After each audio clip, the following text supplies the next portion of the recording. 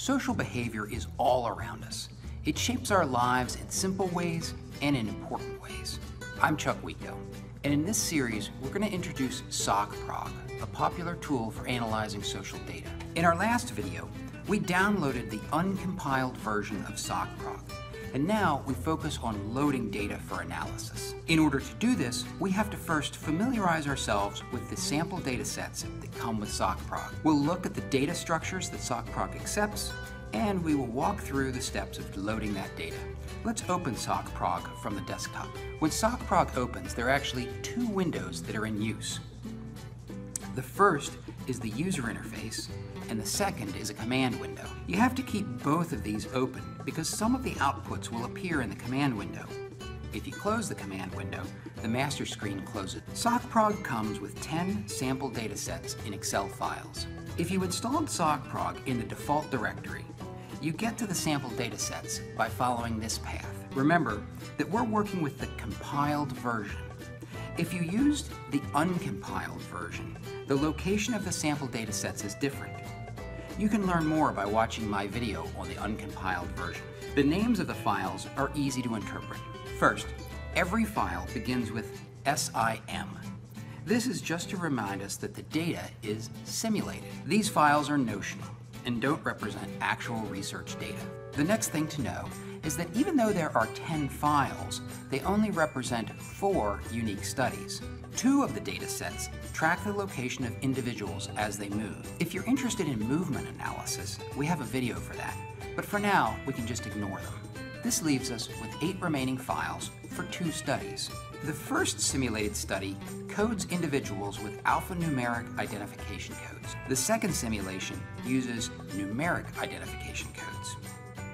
So, if a file ends with an A, the file belongs to the alphanumeric simulation. And if the file ends with an N, the file belongs to a numeric simulation. For each study, we have access to primary data and supplemental data.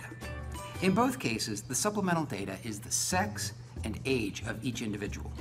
Thus, the supplemental data has the word sex in the middle of its title. You are probably wondering why there are 3 files worth of primary data for each study. The reason is because SOCPROG accepts data in 3 different formats. Each study gives us similar data in each of these different formats. These 3 formats are linear, dyadic, and group. We'll explain each of these formats in a moment. For now, notice that the primary data has 3 letters in the middle of the file name which indicate the format of the data.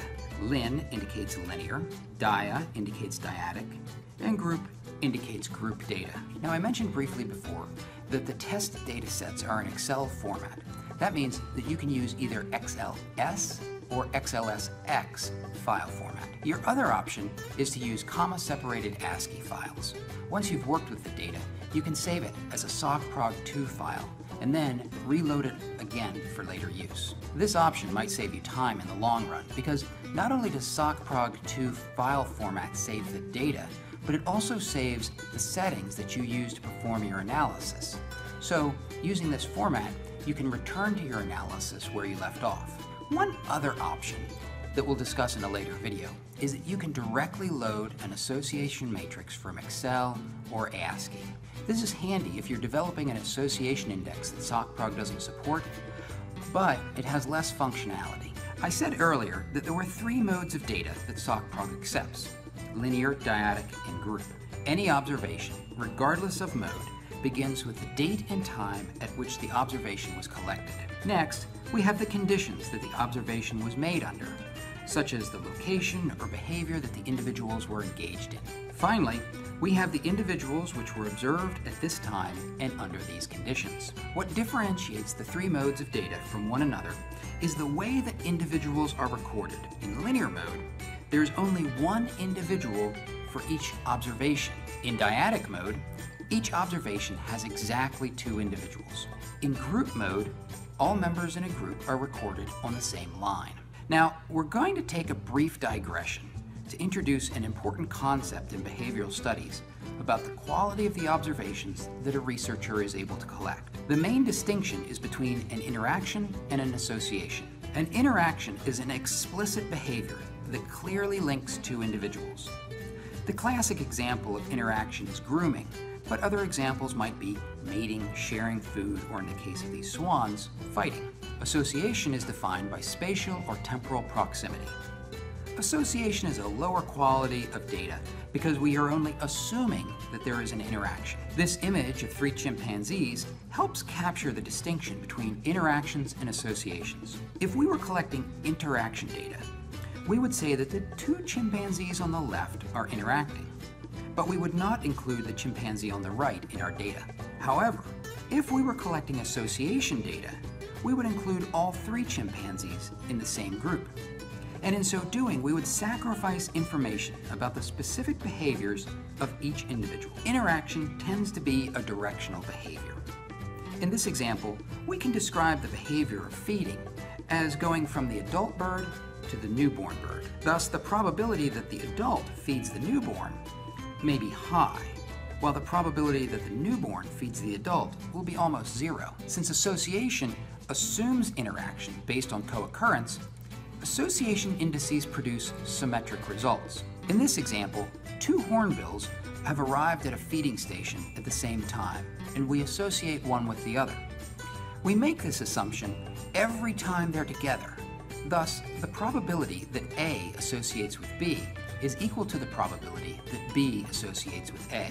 Later, we'll encounter some analytical techniques which require a symmetric matrix. But now, let's go back to the modes of data and see how interaction and association affect our choice of mode. If you're working with interaction data, you must use group or dyadic modes. If you're working with association data, it's recommended that you use group or linear modes. Technically, you could record association data using dyadic mode, but that would be very cumbersome. There are 2 final things that we should take note of in our primary data files before we move on to examine the supplementary data. First, notice that the field names for each column don't have any spaces or punctuation. If you have spaces or punctuation, they won't be read in properly. Second, notice how individuals are coded in dyadic and group modes. The individuals are in the same column with spaces separating them. That means you might have to pre-process your data to get it into this form. Now, let's take a look at the supplemental data. The supplemental data is information about the individuals that doesn't change over the course of the study. Therefore, the individual identifiers in the primary and secondary dataset serve as a link between the 2 files. One of the first things that you should do is make sure that the IDs match. Next, we want to make sure that we don't use the same field name in both the primary and supplemental data. My recommendation is to put an _suffix at the end of every supplemental field name. If you have missing data, use blank cells for alphanumeric fields and not a number for numeric fields. Notice that when I close these files, I'm not saving the changes I just made to them. So now we're ready to load one of the sample files. We go back to the SOCPROG master screen, click Input Data, and a window pops up where we can select the type of file that we want to load. Since we're going to work with the sample datasets, just select Excel or CSV. Leave View Summary checked, and I'll show you why in a second, and press Go. We're going to select Sim Group N. If you're loading an Excel file, you'll be asked which worksheet you want to load. SOCPROG asks if you want to convert the data structure. We're going to convert to linear just to demonstrate this option. SOCPROG asks if you have supplemental data.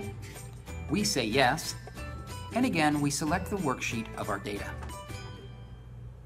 Then SOCPROG gives us a summary of the data that we've just read in.